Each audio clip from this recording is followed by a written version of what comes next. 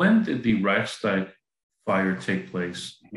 Brown Book, and what did the Brown Book contend was behind Yeah. Reichstag fire? Well, this is my third chapter. And when Hitler was appointed head of the government on the 30th of January 1933, it was a coalition government in which most of the posts were held by conservative nationalists who were hoping to keep him in check.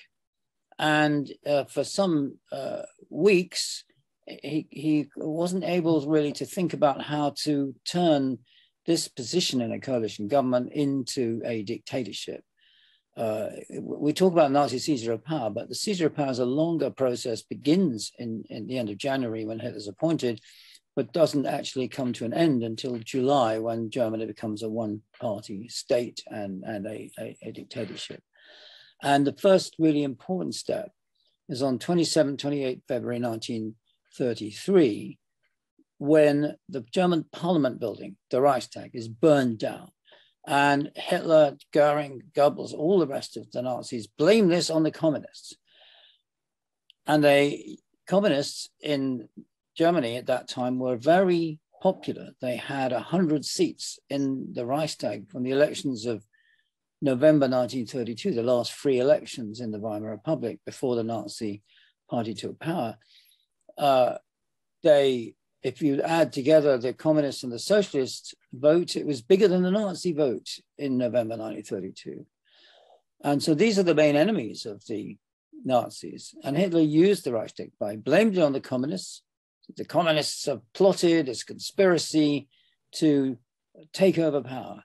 And there's some kind of plausibility in this because they'd taken over power violently in Russia in 1917. They tried this in Austria, Hungary in particular. There'd been a short-lived communist revolution in Munich in 1918 and 19. So it was plausible.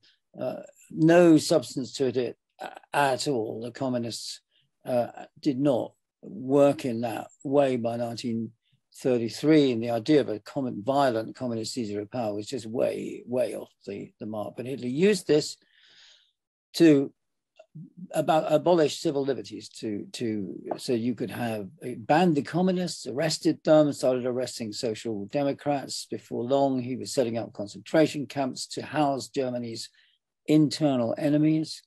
He allowed, the law allowed phone tapping, wiretapping, surveillance. It allowed arrests without trial, all kinds of things. The second step then is the so-called Enabling Act in 23rd of March 1933, when Hitler forces through the Reichstag by effectively threatening civil war, by excluding the communists and browbeating the middle-class parties.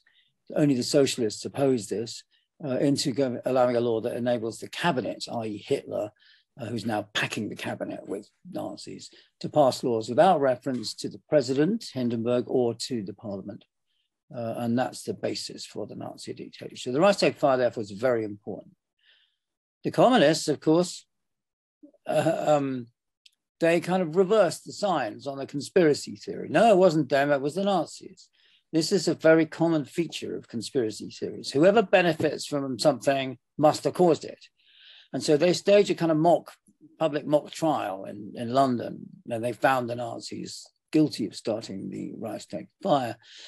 And whereas the Nazis' own conspiracy theory about communists starting it had no traction, even the judges who tried, some of the leading communists in Germany who the Nazis put on trial for the fire, had to acquit them.